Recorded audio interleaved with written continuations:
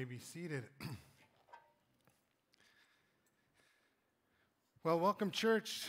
Week 3 of Pray Through May.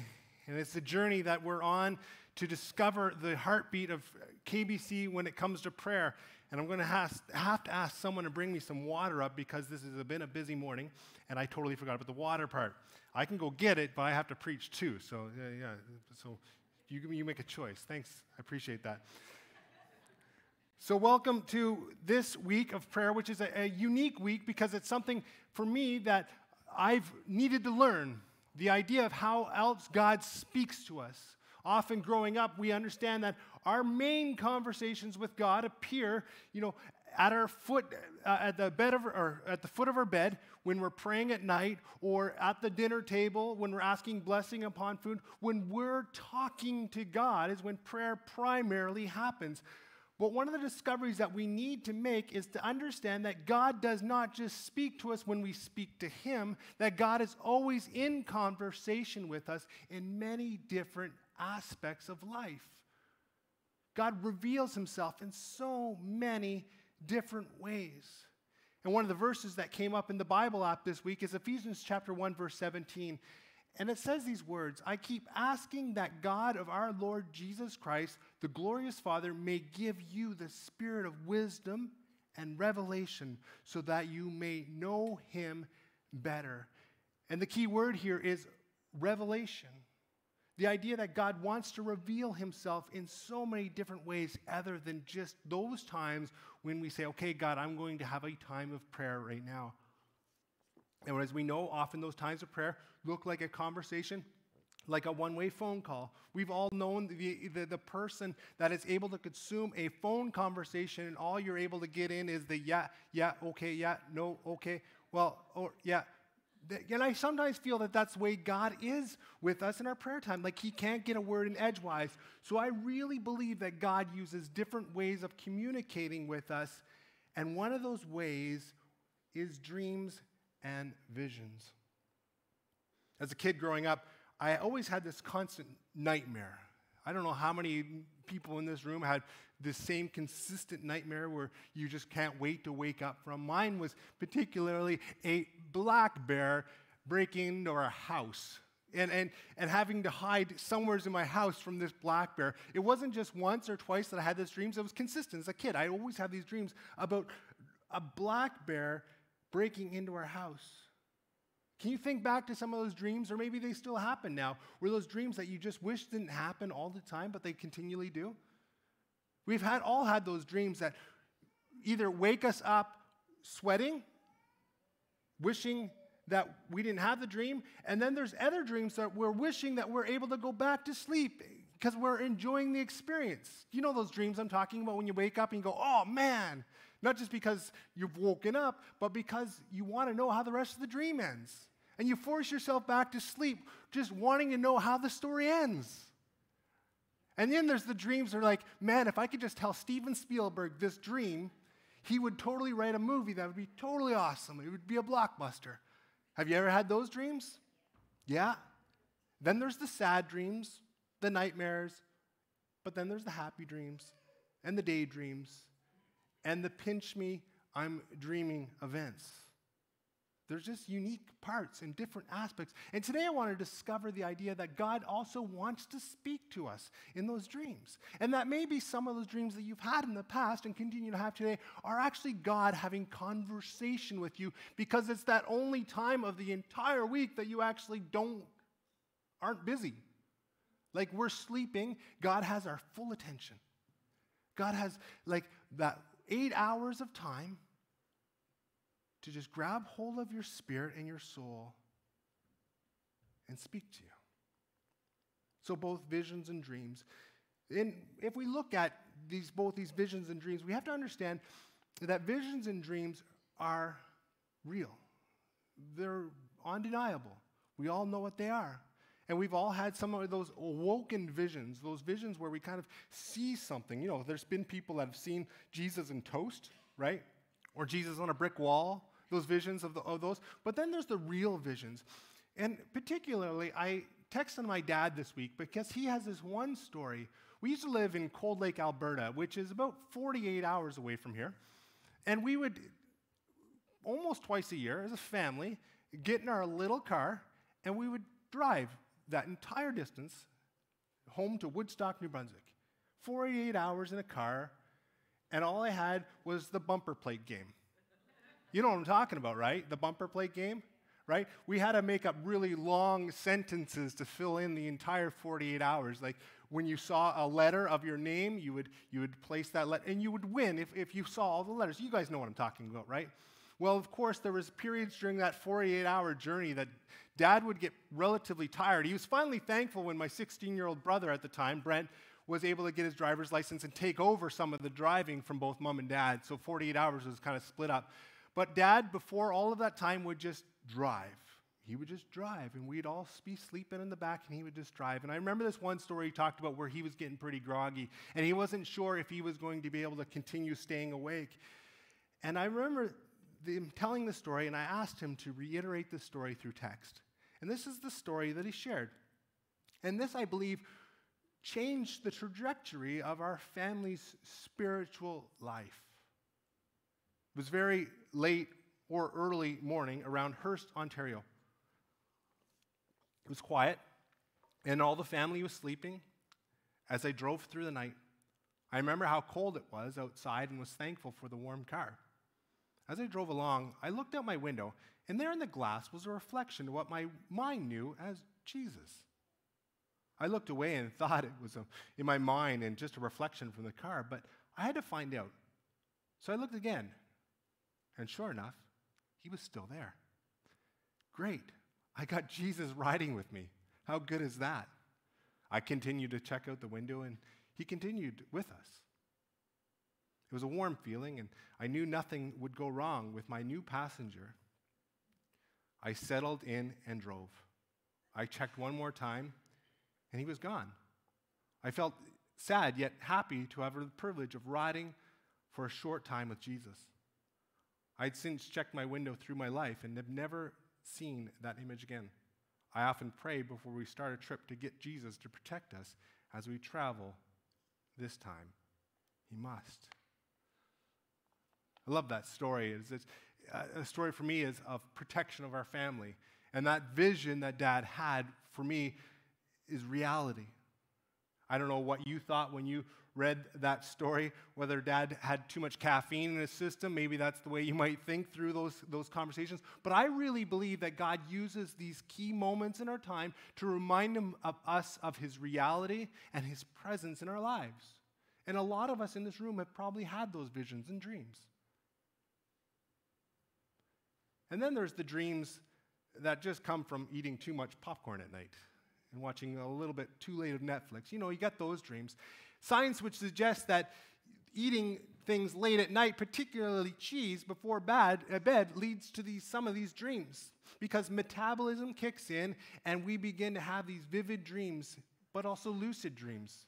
There is a separation between both vivid and lucid dreams. Lucids are the ones that keep you up at night, that you just can't get a deep night's sleep. Those lucid dreams are the ones that just continue to flow through your mind because you're thinking way too much, particularly, again, because you might have eaten something late at night that you shouldn't have or maybe regretted. But then there's the vivid dreams. You know which ones I'm talking about, those ones that you're just deep in sleep, where you're probably in REM mode, the late night where you just have a fantastic night's sleep. But there's this one dream that you remember. There's this one conversation you might have had or this one event that might have happened. You know what dreams I'm talking about, right? Where you wake up and you just wish you can remember the dream, and you do remember quite a bit of it. And so today what I want to do is lock into how do we unlock hearing God in those stories, because we want to focus on those vivid dreams. See, lucid dreams are typical, again, of the restless dreams, but these vivid dreams are important for us to understand. There's this one particular story I want to read, and it's a story that's very popular. I'm not saying this particular story is popular, but these stories are very popular. This one gentleman recounts, I looked at the sky and said, you know what? You are so big for me. This is a conversation he's having with God, and I cannot find you. Please do something. I'm too small for you. Just do something and find me. It's not hard for you if you are there. This gentleman's begging for God, and then as he goes to sleep, he recounts his dreams, this encounter with Jesus. He says, that night he saw Jesus in his dream.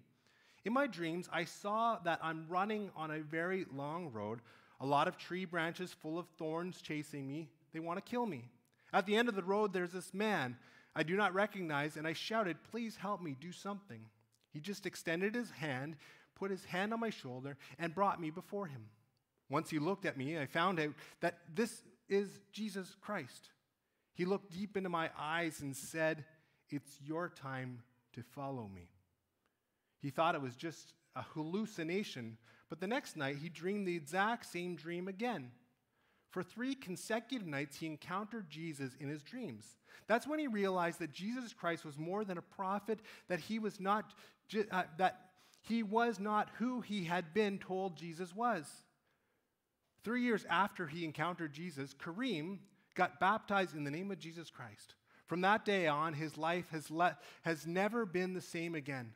God healed me, and I can say that I love you. I love you, God. God is love, and he put love in our hearts. Kareem is from the Middle East, and Kareem is just one of thousands of Middle Eastern people who have never encountered Jesus, yet through this dream, they encountered him in special ways. These dreams are impacting the Middle East in big ways. Jesus is alive in that area of the world and using dreams to speak to people. And dreams have been a method of God speaking to people all the way through the Bible. Abimelech, Jacob and Laban, Joseph, Pharaoh's butler and baker, if you remember the story, Pharaoh himself, the Midianite, Solomon, Nebuchadnezzar, Daniel. And then there's Jesus' dad, Joseph, who again in a dream was revealed that he would become Jesus' father. There was the wise men, and also Pilate's wife when Pilate was going through the agony of deciding what to do with Jesus. His wife explained to him that she had a dream about Jesus himself. In Genesis, during the early patriarchal period, there's this understanding that dreams were one of the main methods that God spoke to people. The book of Daniel would be another illustration of that. In reality, however, there are 14 specific dreams that are recorded in the Old Testament that directly impact the entire story of the Bible. The word onar is what the Hebrew word for dream. And it is the major form of communication. When you actually use the word onar, it was how God spoke to you at night. That's what dream was. It's how God spoke to you. Last week we talked about Job himself. Job, in Job chapter 33, verse 15, had a vision of the night. That place when deep sleep falls on people and they slumber in the bed, that's the dreaming time. Again, in the Old Testament, it was communication from God to make something known, which may include both verbal and rational communication as well as images. He uses dreams. And visions and dreams are two of the ways that God gets our attention, and we need to find ways to lean into them. This is not about a dream for the future. This is about a dream that can impact your future. I want to say that again. This is not about a dream for the future. This is a dream that can impact your future. It's very interesting this past week when I was preparing this. I went to bed on Tuesday night and I had this vivid dream. Like literally one of those dreams. And it's been a little bit since I've had a vivid dream, but I had no doubt in my mind that God was communicating to me. And he was communicating to me about a particular person in the church. And through that dream, as I woke up and explained the dream to my wife, I just knew, and it got right on my phone, and I said, how are things going? How can I be praying for you? I used that moment to recount the dream and say, hey, can I bring you a coffee so we can chat? And we did. And I believe these are key steps in us hearing from God, and the more we hear the dreams and make use of the dreams, the more God will speak to us in the dreams. So you may be asking, well, Pastor Brian, well, what does this mean? How do I do this? How will this impact my life? And so I want to give you some steps towards recounting some of your dreams and hearing God through them. The step one is very easy to understand. If you want dreams, if you want God to speak to you in your dreams, you need to first ask God to speak to you in a dream. You really have to say, God, as I go to sleep tonight, I would love to hear from you. If you want to receive a dream from the Lord, simply ask him. If you ask, he will answer, as it says in Scripture. Jesus recounts, ask and it will be given to you. Seek and you will find. Knock and the door will be open to you. For everyone who asks receives. He who seeks finds, and he who knocks, the door will be opened. Which of you, if he asks a son for bread, will give him a stone, or if he asks for a fish, will give him a snake? If you then, though you are evil, know how to give good gifts to your children, how much more will your Father in heaven give good gifts to those who ask him? So step one, very clear, ask. And God will give. Now, if you ask, step two is a no-brainer. Expect to receive. Expect to receive. If you ask for a dream, do so with the expectation that God will answer that dream or answer you in that dream. Remember to be specific in what you ask so God will be able to answer you. Step three, be still when you first awaken. I think one of the key things is for us in today's North American rust world is we like to try to get as much sleep as possible, and the snooze button is a pretty popular button on the iPhone. I know that particularly well in our household, that the snooze button is hit more times than once. But the key here is to be still, to plan a moment in your morning where you just pause and don't think of anything else, don't do anything else.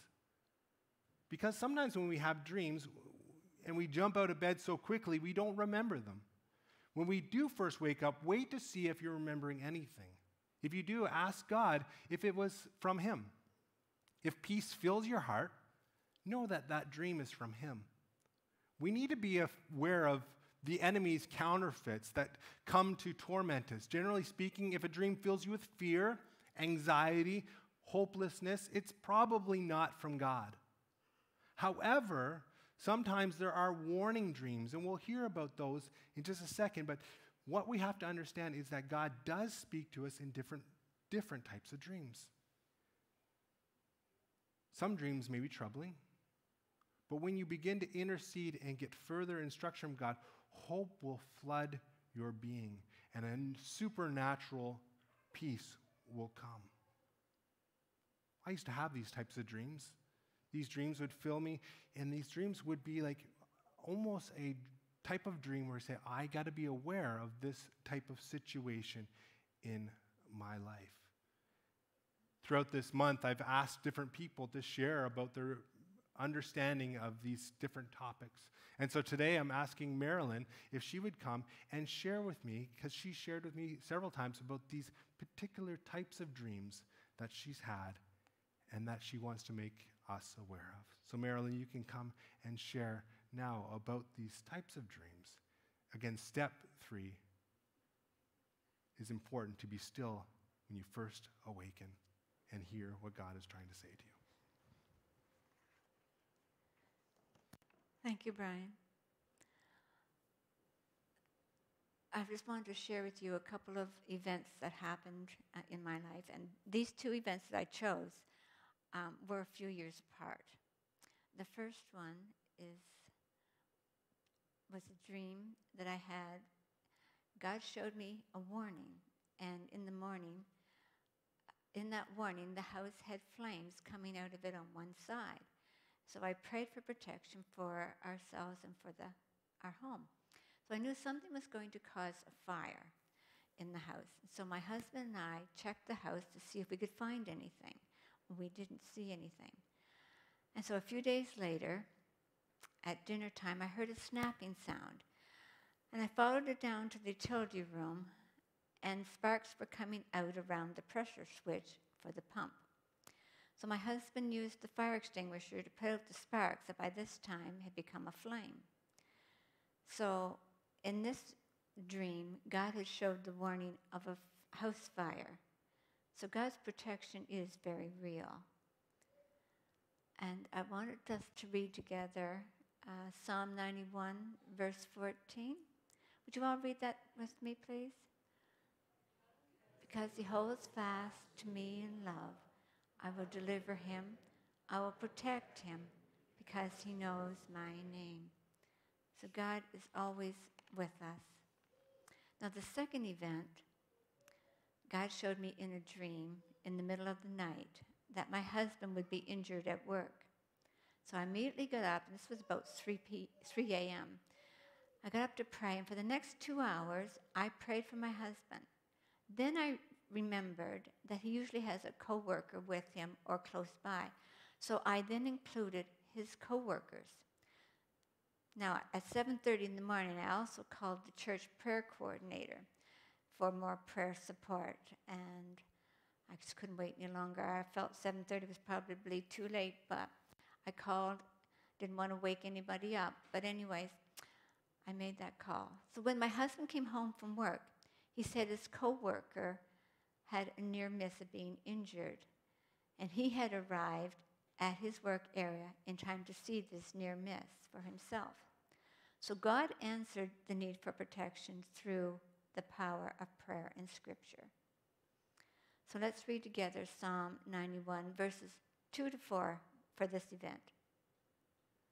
I'll say to the Lord, my refuge and my fortress, my God in whom I trust. For he will deliver you from the snare of the fowler and from the deadly pestilence. He will cover you with his pinions, and under his wings you will find refuge. His faithfulness is a shield and buckler. So I just wanted to add, dreams have many purposes. You may have a good dream, a bad dream. You may have a message in a dream. You may have a warning. In my case, I had warnings in these two occasions. So there is a need to identify where the dream is originating. Is it from God? Is it from the Holy Spirit? Is it an evil spirit? Or is it your spirit? A bad dream can originate from your spirit. If you worry or are fearful, you can create in your spirit anxiety, which will manifest itself into dreams. Instead of being anxious all day about your dreams, go to prayer. We sit quietly with Jesus and talk to him about your dream. And be sure to journal your dreams, because then you can look back and see how God has been at work in your life. Will you ask for protection for yourself and whoever was in the dream? Will you ask Jesus to help you have a better attitude or the right perspective about a situation? Will you read the Bible so it can give you the understanding, the wisdom, and the insight that you need, and for peace of mind?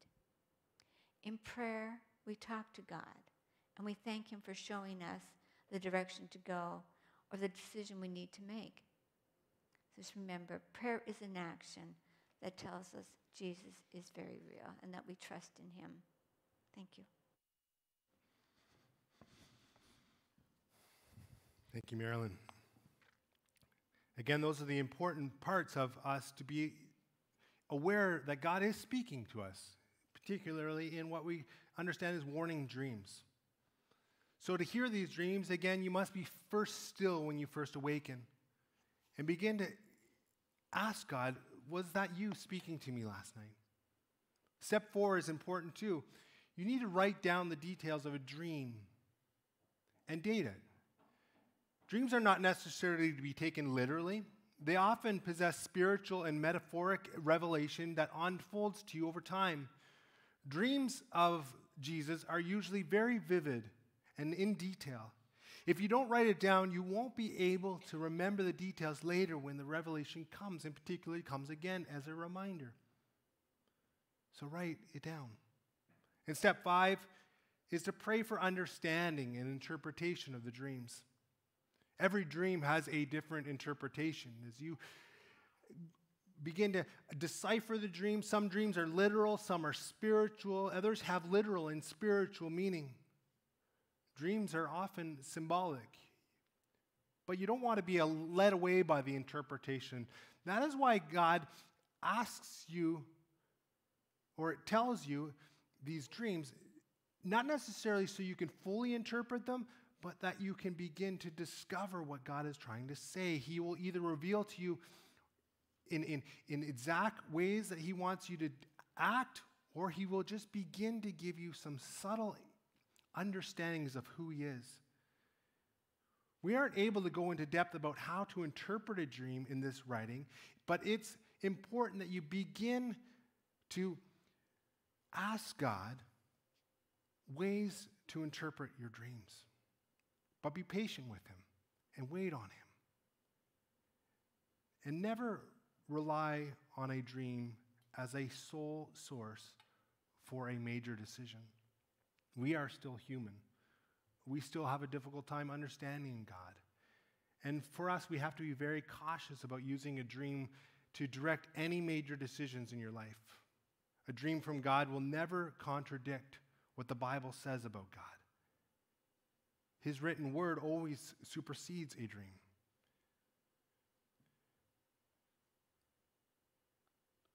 But dreams are important.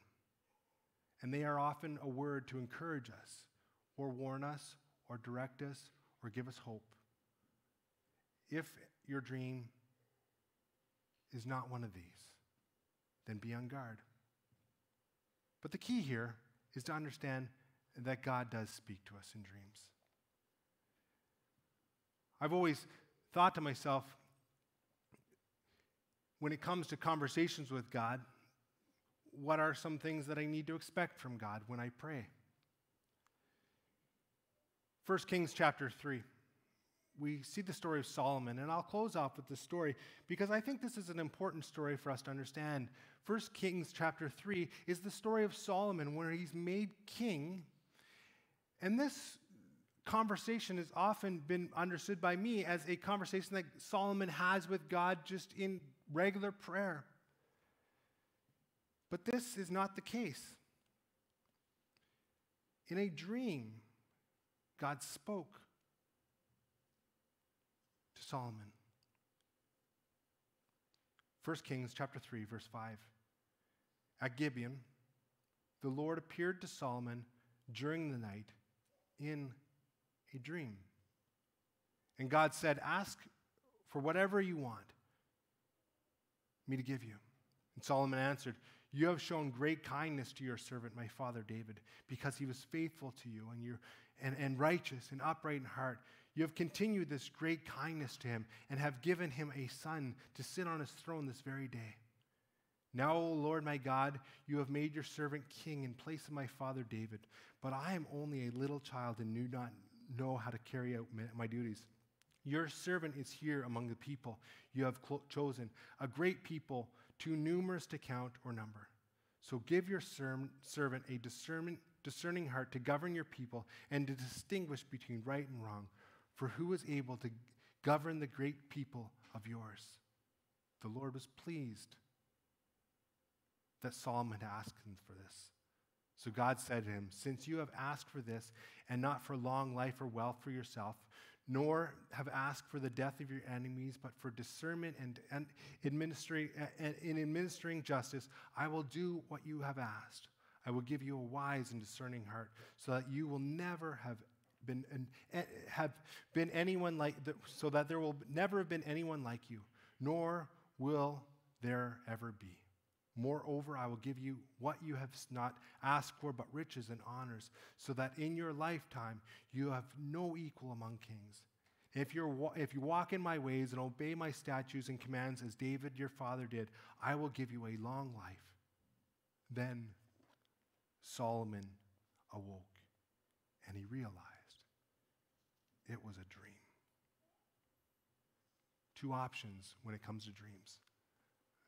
Believe God is in the dream, or believe it's just some sort of chemical reaction that happens within your brain that just has got nothing to do with the Almighty at all. Those are two choices. I choose to believe that God is trying to speak to us and communicate to us when we're at our most susceptible and quietest position.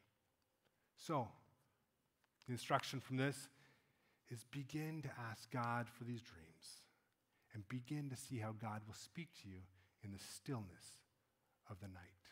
Let me pray for you as we close off and sing one last song.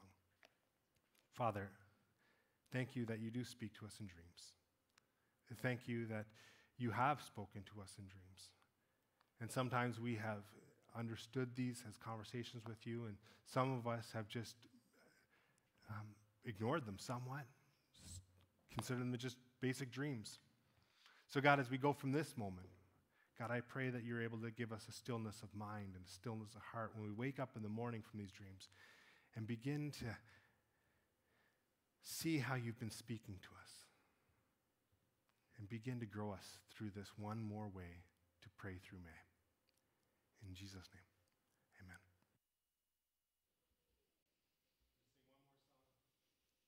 You're going to join us, right? Oh, sure.